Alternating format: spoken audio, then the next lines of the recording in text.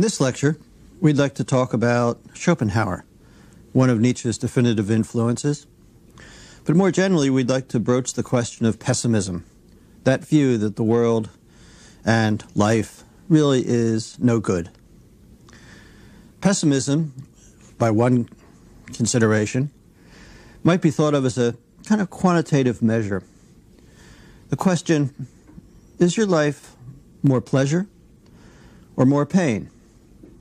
And of course, most of my 20-year-old students argue without a hesitation that it's much more pleasure.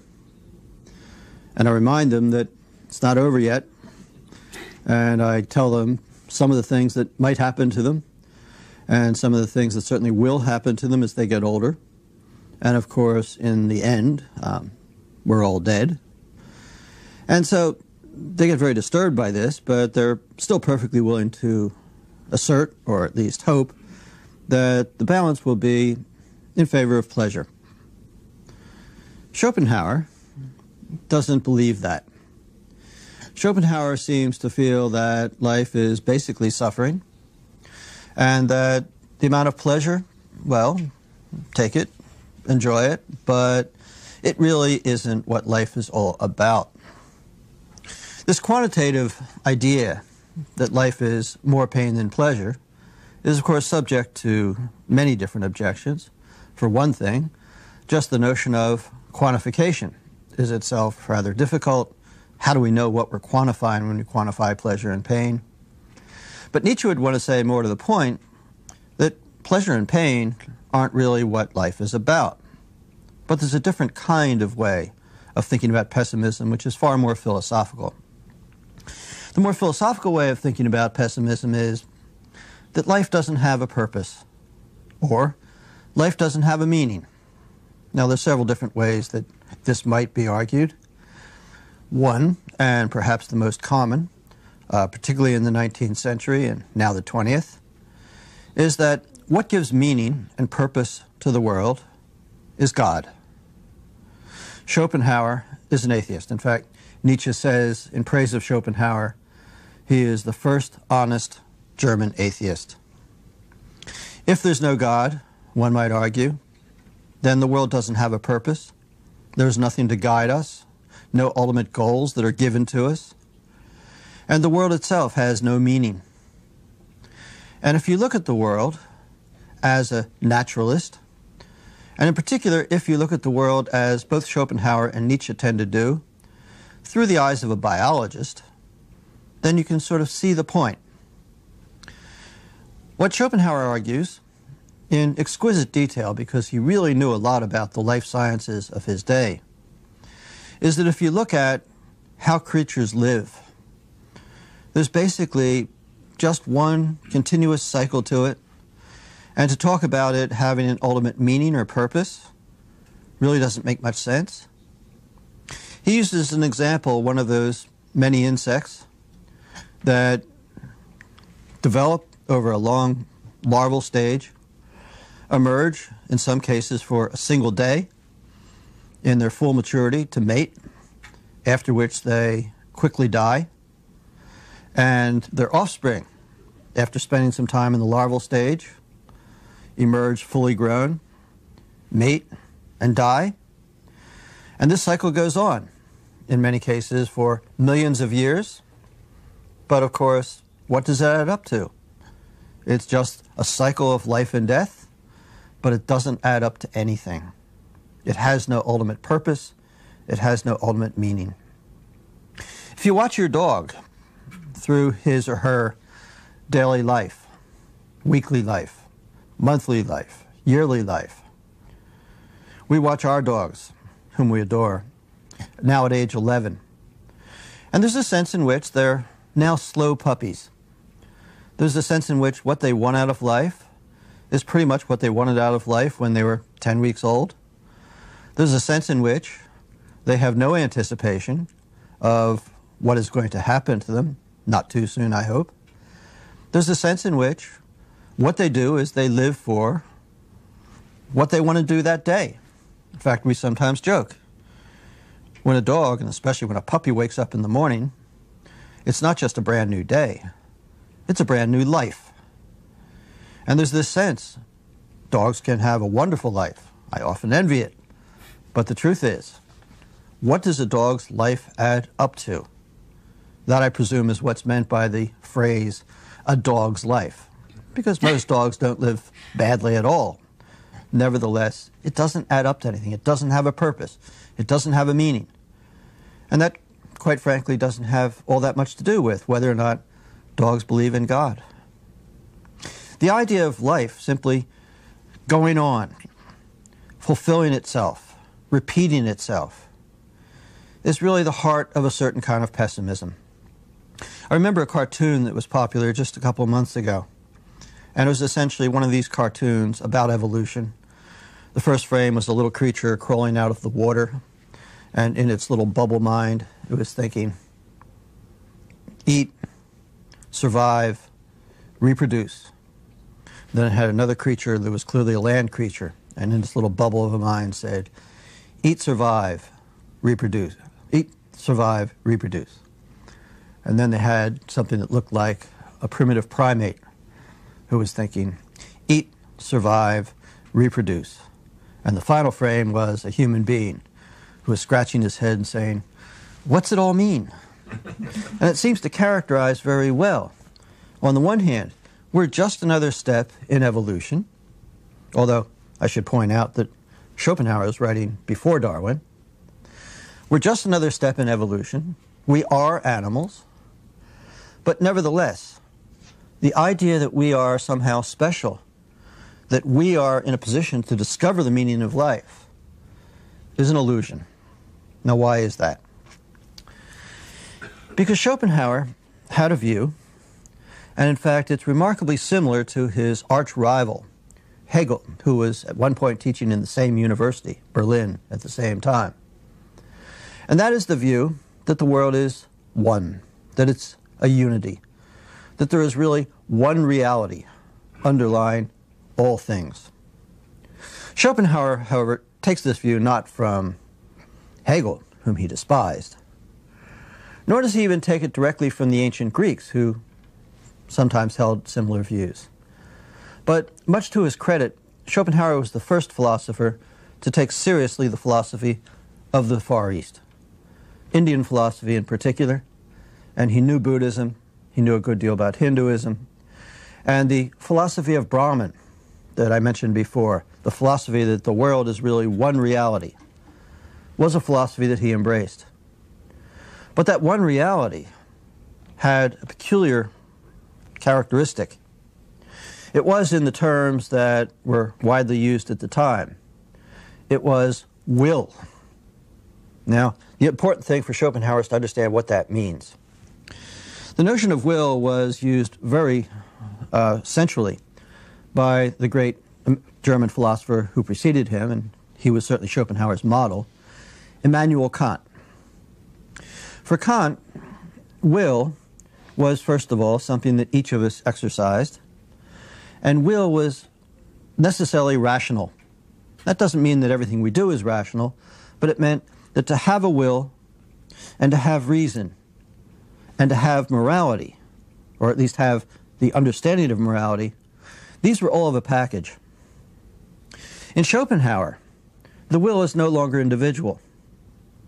The will is, in fact, the one reality. And we know the will through ourselves, but nevertheless, what we know through ourselves is reality as such. But of course, there's something else we know too. And to put it very simply, it's the world. In Kant, that old picture that comes from the Greeks, Plato and Aristotle in particular, the picture that comes through the history of Christianity of two worlds. One, a kind of immediate secular world, and the other of a more perfect world, takes the very sophisticated variation that on one hand, there's the world of our experience, what Kant calls the phenomenal world. And then on the other hand, there's the world as it is in itself, that is, as the world would be if we did not perceive it through all of our senses. Now that's an impossible notion, and Kant realizes that's an empty notion for us, But nevertheless, God sees the world, or knows the world, in a way that's very different from the way we know the world. And so that notion of the world in itself is something that Kant distinguishes from the world of our experience. What's more, that world as it is in itself has a function. It is, perhaps first and foremost, the realm of God. It is the otherworldly. It is also, however, the realm of human freedom and human action. And what we experience in ourselves, in fact, is the freedom to act, which is something different from seeing ourselves as just participants in the world. So with this dichotomy, Schopenhauer then says the following, and this is a combination of Kant and Buddhism. The world as phenomenon, the world of experience, is to a large extent a world of illusion. On the other hand, the world that we experience inside, the world of the will, that's the real world. And what's more, it's not individual will, but all wills are ultimately one. But most importantly, this will is not rational. This will doesn't have an ultimate purpose, as Kant certainly thinks it does. The will is really, I always think of it as something like a tornado. It's something that sort of swirls around and strives inside of us and throws us from one place to the other. It's always presenting us with goals and demands, desires. But it doesn't stop. It can't be satisfied.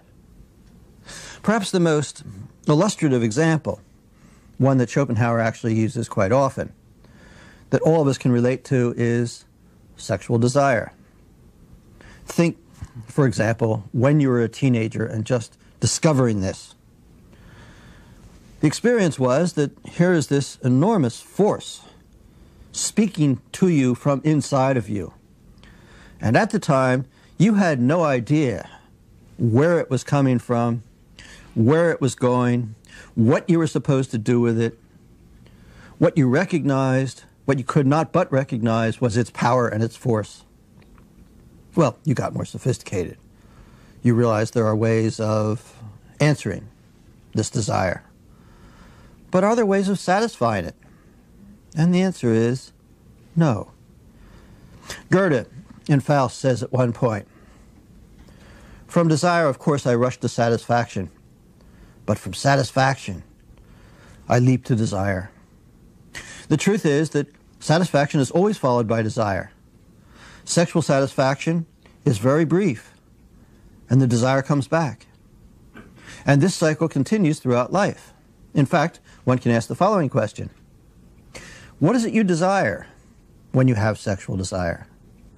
Now, of course, in immediate personal terms, it might just be, I want to make love to this person that I love. Or it might just be, I want an evening's entertainment. Or it might be, I want to prove I'm a man, or I want to prove I'm a beautiful woman. But all that's beside the point. The truth is, it's the will speaking from within us. The will as the demand for the continuation of the species. But there, we're right back to where the dogs and the insects that mate one day of their lives, and lower creatures as well, it is simply life insisting on reproducing itself, the species insisting on going on. But if the question is, why? There's no answer to that. We are simply buffeted by the will, and that's the end of it. Now that's a pretty bleak picture. The story of the universe that Schopenhauer tells doesn't give us much consolation.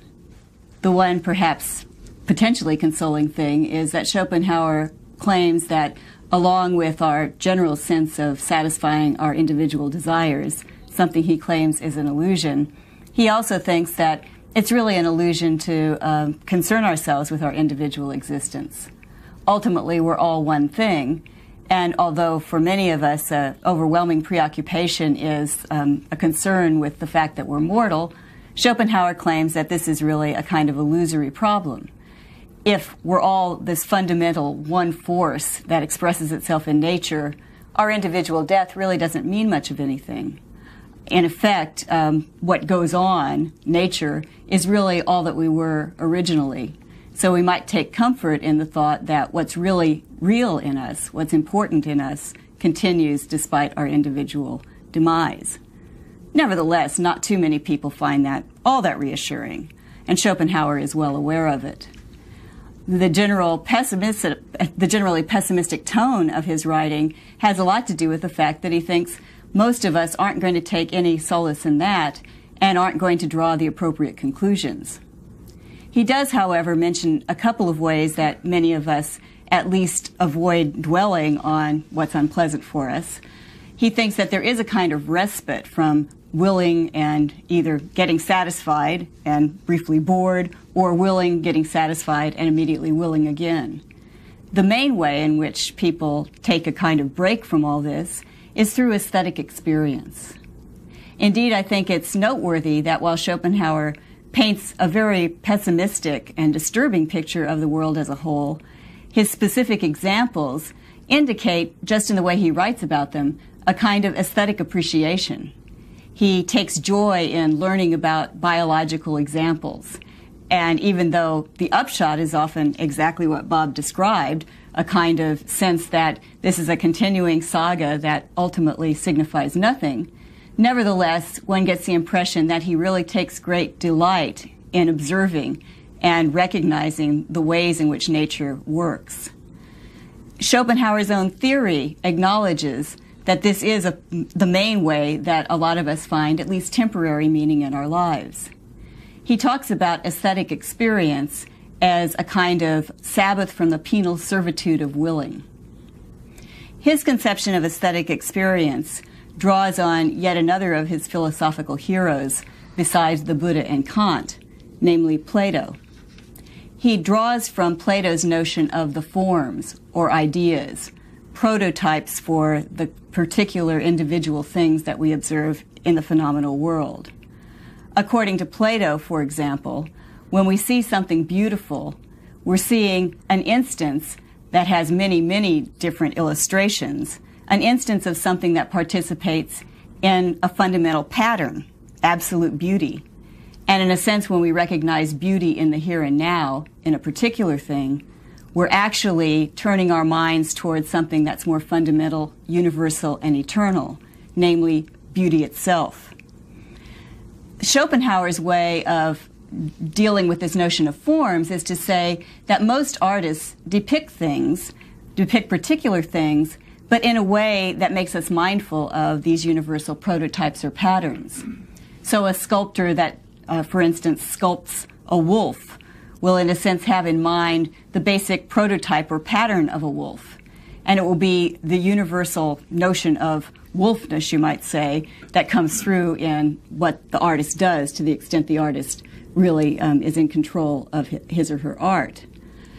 What this does for us in terms of willing is it allows us an occasion to simply rest content with contemplating.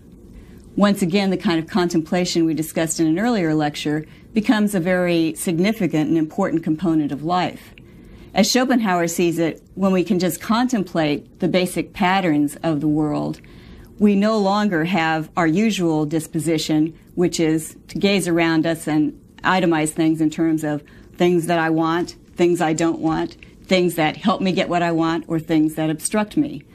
All of those kind of relations we have to things tend to put us in a rather aggressive, antagonistic, and ultimately frustrated state of mind toward the rest of reality.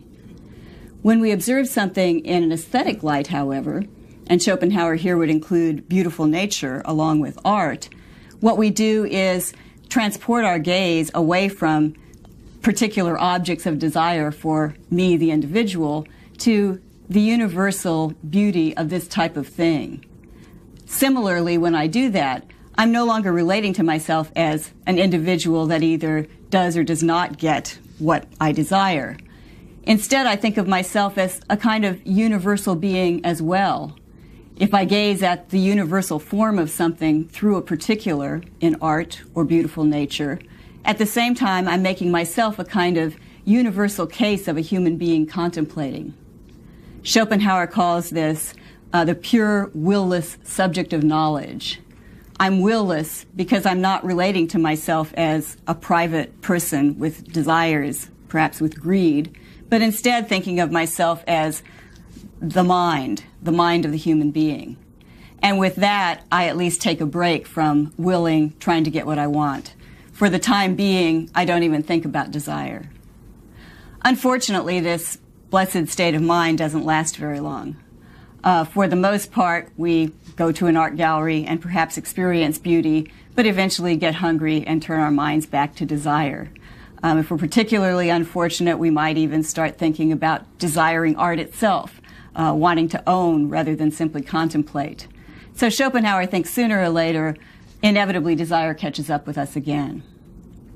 There is, however, one other aesthetic kind of appreciation that he discusses and that Nietzsche draws upon, actually, the aesthetic appreciation we have of music.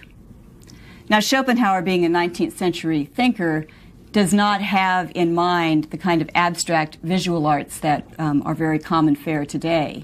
He tends to think of all the visual arts as presenting depictions or representations. On the other hand, he thinks of music as something that is much more formal.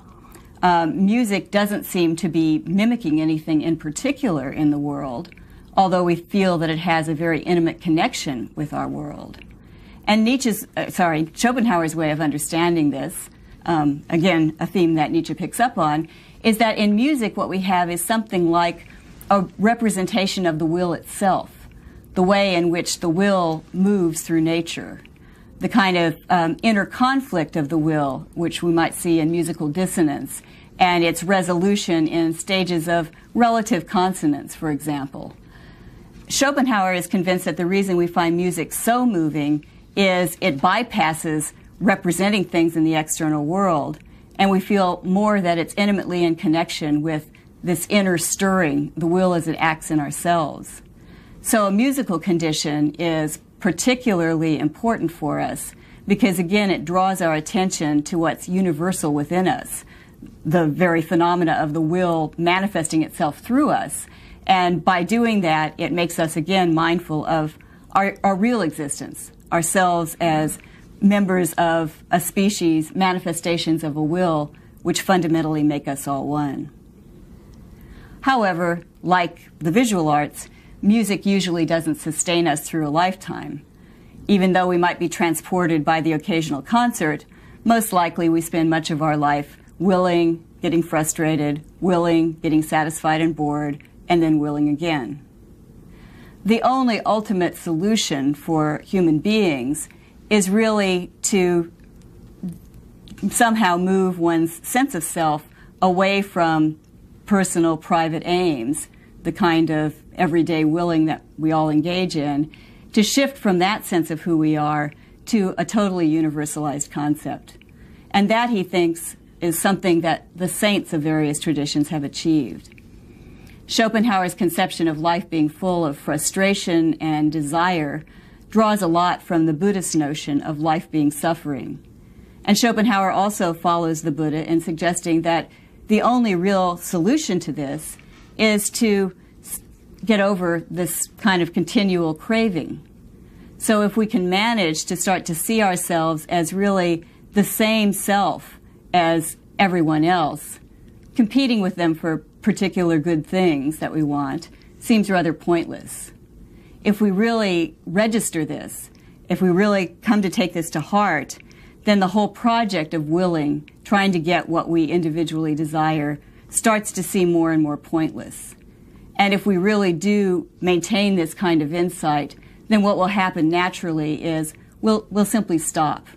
We'll come to a state of what Schopenhauer describes as resignation. We'll resign from willing. Now, how does all this relate to Nietzsche? Nietzsche tends to follow Schopenhauer a long way in this account. Nietzsche, as we discussed in earlier lectures, was quite convinced that life does entail a certain amount of frustration, downright suffering, and ultimate death. So he thinks Schopenhauer is certainly pursuing the right track to try to encourage us to think about this, to recognize the truth of this, and not whitewash it. On the other hand, Nietzsche thinks that Schopenhauer perhaps gives aesthetic experience a little bit too short shrift. As Nietzsche sees it, there is a kind of aesthetic way of dealing with the whole problem of individual frustration, suffering, and death.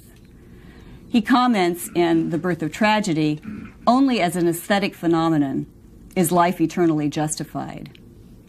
In other words, Nietzsche is suggesting that there is a kind of answer to the problem of evil that aesthetics, art, can provide. And this particular answer is an answer that has to do with seeing the world, in a sense, from this point of view of ourselves as universal. Instead of thinking of ourselves as just one more phenomenon, fighting it out with the rest, as we observe the world as an aesthetic phenomena, we think of the way all of these things go together.